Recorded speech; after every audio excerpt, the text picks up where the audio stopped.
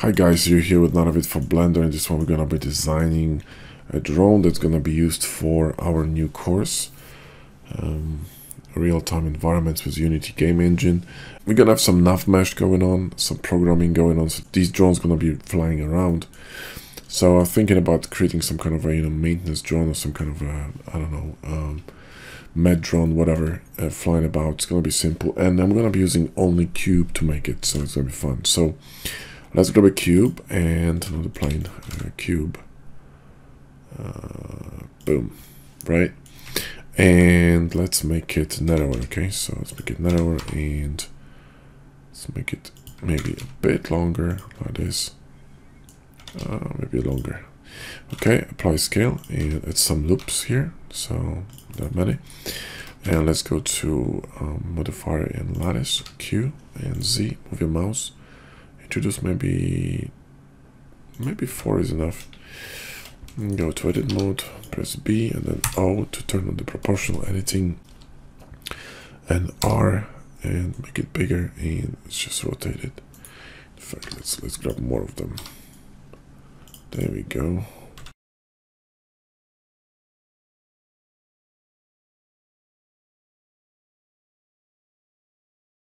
G, and let's move it here.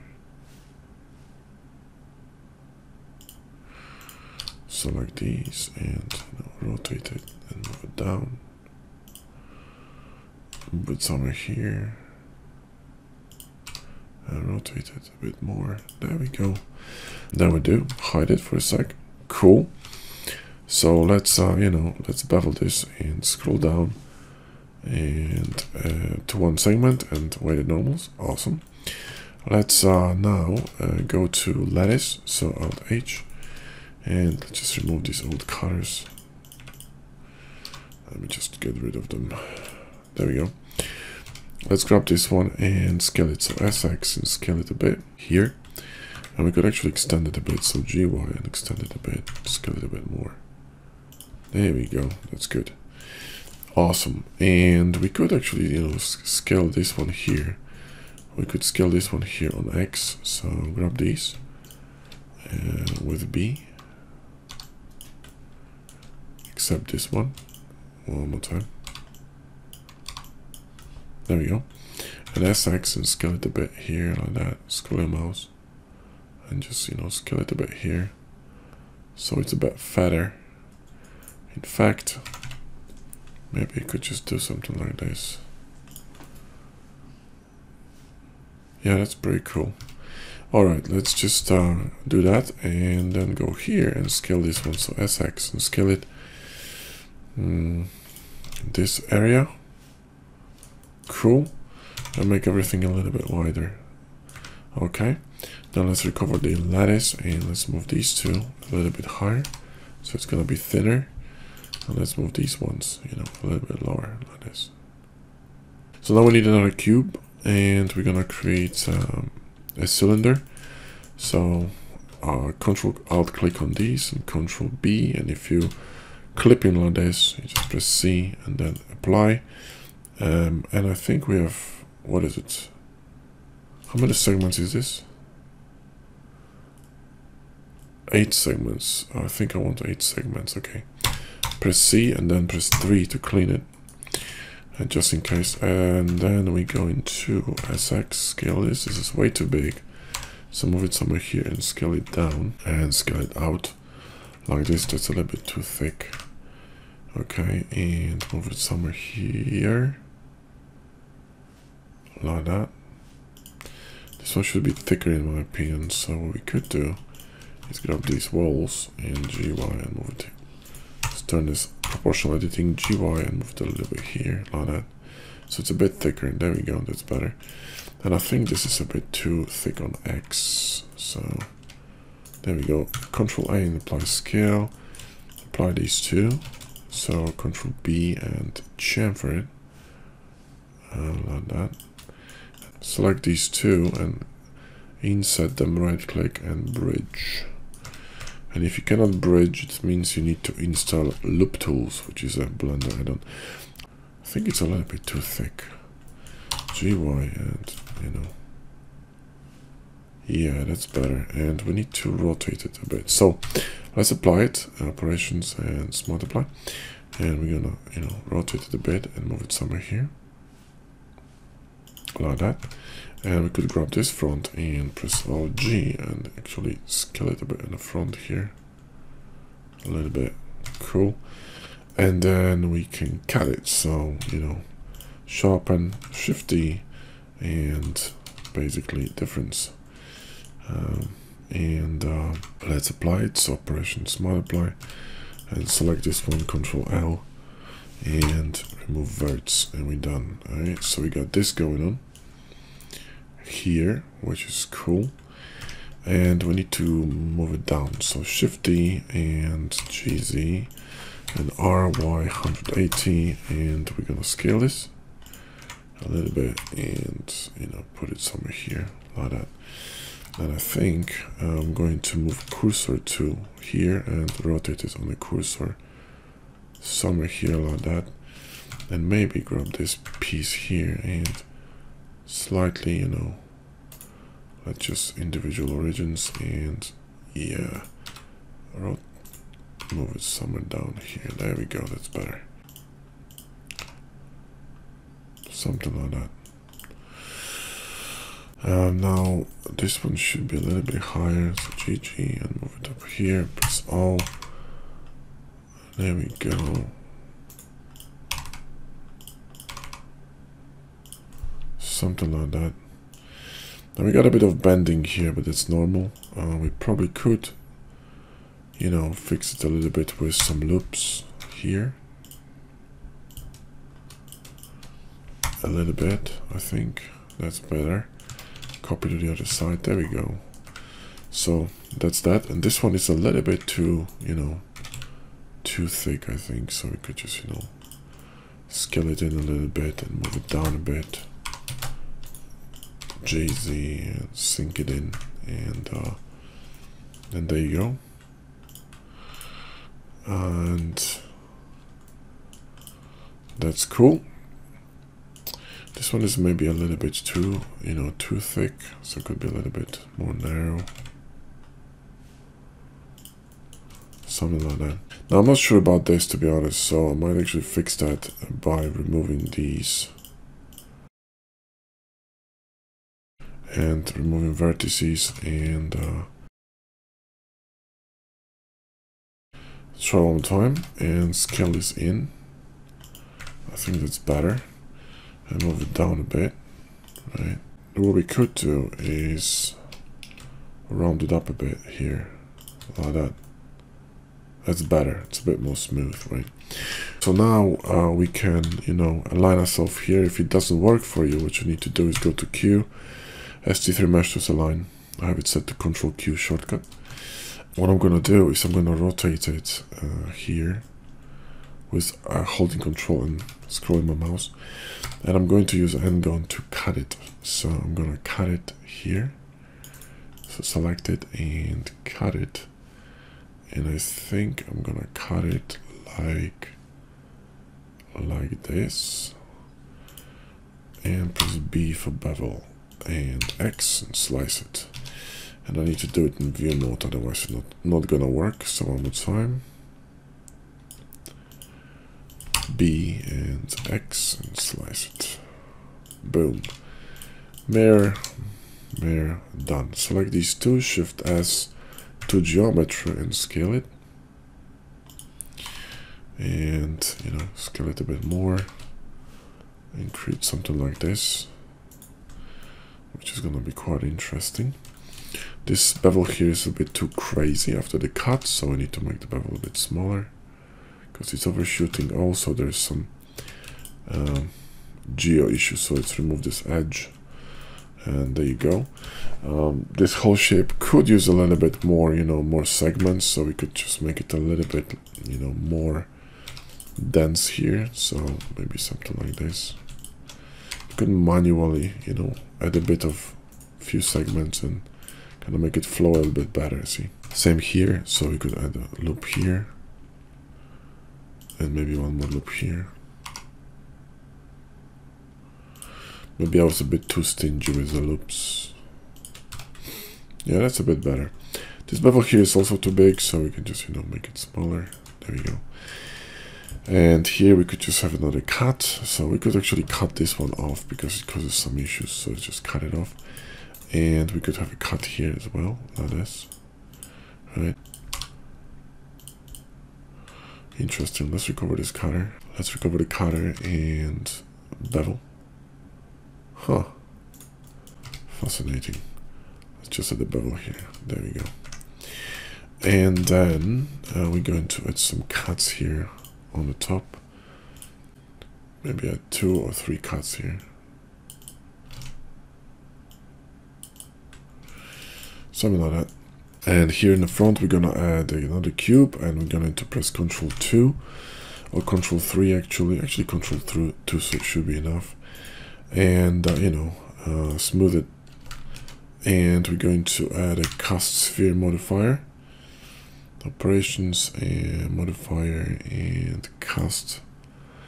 Let me just see that. And then apply all modifiers and sharpen it. So we're gonna have a sphere out of cube. Now if you probably need another subdivision. Yeah, there you go. So drop it somewhere here and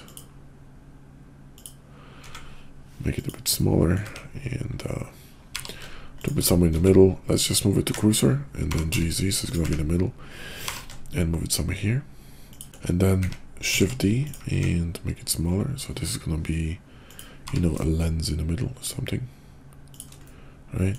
And then we're gonna have one more. So Shift D and make it really small, and put it somewhere here, you know, something like this. Okay, cool. Alright, now this bottom is a little bit, you know, a little bit rough, so let's grab it and Ctrl Q. Then we're gonna cut it as well. Gonna go in and cut it out at an angle. It can be angled. This is a little bit too deep. There we go, and you know, to the other side. This one is a little bit too close for comfort. Bevel is too crazy as well. So let's grab this cutter and, you know, just move it a little bit here. Boom, sorted. The tip could be a little bit more aggressive as well. So you'd have something like this, okay. This one could be slightly sliced. So what we could do is grab this and Shift Curve Extract and SX. It's a little bit too thick, so modify, solidify. And then what we need something inside here. So let's grab this one inside here. Let's just, you know, bevel this like this, Q and Altium macro. Move it outside like that. Grab a loop here and select all these, and let's just control click on curve extract. Let's go to local, select all of these, double click on I, SX to scale it, and E cancel with right mouse button and do that. Actually we can just scale them a little bit like this, right? And then select them and Control I to invert it and delete faces. So we got this and copy to the other side, right? And then we simply can make it a bit bigger if you wanted to. So select one of these and Shift G and parameter, and you could scale it to the middle on cursor. So grab a cursor and, you know, scale it to the middle like this. So that will be it, guys. And this here could be a little bit better defined, to be honest. I might actually remove these and, you know, scale it a bit more here like that, and then bevel. I don't know. Maybe I don't need it at all. Yeah, that's a little bit boring. Maybe something like this. Oh, that's cool. Peachy. Now texturing is, you know, is easy. You just texture everything with one texture, and then we're gonna be adjusting it. Okay, so first of all, what I want a base color to be white. Okay, come on, I want it to be white, alright, and I want it to be metallic, slightly non-metallic, slightly rough, and I want some clear coat and clear coat roughness. It's gonna be slightly reflective. Also, let's change this to something a bit more interesting like that, so we can see reflections. Cool. This one should be the same color. Probably, you know, bits of that I want to have blue. So let's just go here and click this. It's going to copy material, go here and make it a bit blue. It's perfect. Maybe a bit too saturated, so you know, drop it down, make it pastel blue, whatever. This one could be blue as well, so copy. This one could be blue, so copy. This one could be dark and a little bit bigger, so individual origins and Alt-AM at blank matte. Well, it shouldn't be metallic, but it should be reflective, and it should be really dark. There you go. This could be a light, so Alt click on material to add a light. This could be a warmer light, so you know, add some strength here. Boom. And this could be blue. That's cool. And also we could have some cylinders here in the bottom. So what we could do is grab another cube, and you know, here let's just cylinder that, and 6 will do. Press 3 to clean it, and S, scale it, Shift Z, and scale it some more. Go to side view, do something like this, move it in here, and then scale it a little bit. So I inside it and extrude it. That's cool, and add some bevel. Alright, and you know, make it smaller. I could have some kind of I don't know, devices sticking out here. It's gonna be looking pretty cool. Alright, and they could be blue as well, just saying. Boom. Awesome. Now the interior here should be, you know, flashy, so let's just add another matte and new, and change it to emission, preferably blue and strong. Wow, that's too strong. Maybe something like that. And a sign. Boom. So we got that. And then what you can have here, you can have some trims. So just, you know, grab one of the trims. We have a lot of trims from the Blender Bros courses, so we can just grab something cool, like I don't know, this. Alt click on it. So let's control scroll through it and see what we're gonna get here. Oh, that's pretty cool. That's not bad. Here the same, just select this and Q, and it actually could just, you know, select this one, and we could actually drop some loops here, like this. Alright, and remove this one in the middle. And then run a trim here, so D, and Alt click on trims. Alt click on something here, and control scroll through it and see if we can find something cool, something simple, because we cannot have, you know, too many complicated trims around here. This one is a little bit too complex, I think, so let's grab something simpler, like this one maybe. Let's see. Oh, that will do. Perfect. So mirror this and Bob Jungle, right? And then we could have some decal here, maybe from the latest Patreon pack. There's a really cool pack. Oh, this one will do. You know, drop it somewhere here. Adjust. And here. And D project. Right? And then D and adjust. And boom. Put it to the other side. You could change color of it as well if you wanted to. This needs to be flipped, so go to Mirror and Data and Flip, PG. We could have some trim sheets on these fuckers as well, so we could delete them. So when I'm going to Alt D that, they're gonna be, you know, sharing the data between themselves. So if I'm gonna run some trims here, it's gonna reflect on the other one. So let's say I'm gonna run one of these trims.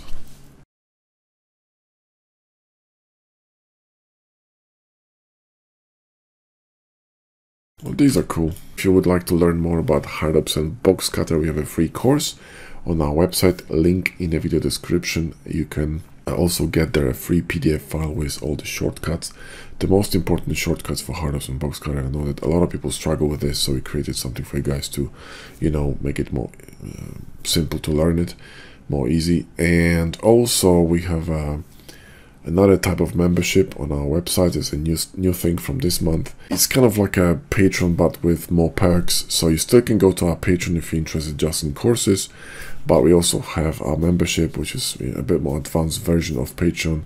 It's mostly because Patreon simply doesn't offer as many tools that we would like to use, and the site is lacking a lot, so we decided to create our own type of Patreon on our own website. Now we call it Blender Bros Coaching and Community, which is, you know, that's what it is about. It's about exchange of knowledge and basically learning together. So anyway, thanks for watching, guys. See you in the next one.